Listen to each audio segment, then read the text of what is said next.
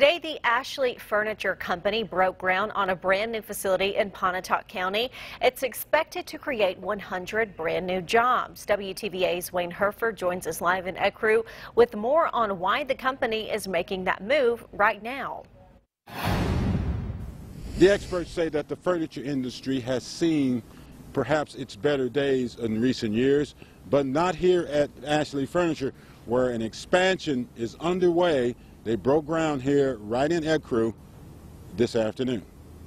Actually, in 1945, it grew into the largest upholstery furniture company in the world.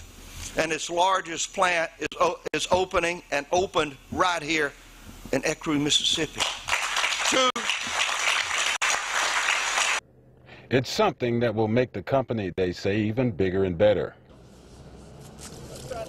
There will be a 437,000 square foot facility here to house an e-commerce fulfillment center and a transportation maintenance facility. The company is continuing its upward trend. Expansion, right? Yeah, originally the footprint of this plant was quite small. It was 21 acres. Today it's 125 acres. With this next expansion, it will be 50 acres under roof.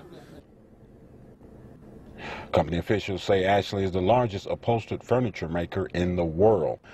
The latest move will only add to its bottom line profits and success.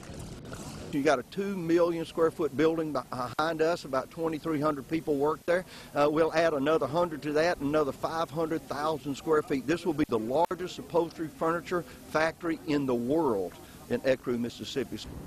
Now, the company says they should have that building up and ready in about a year and a half.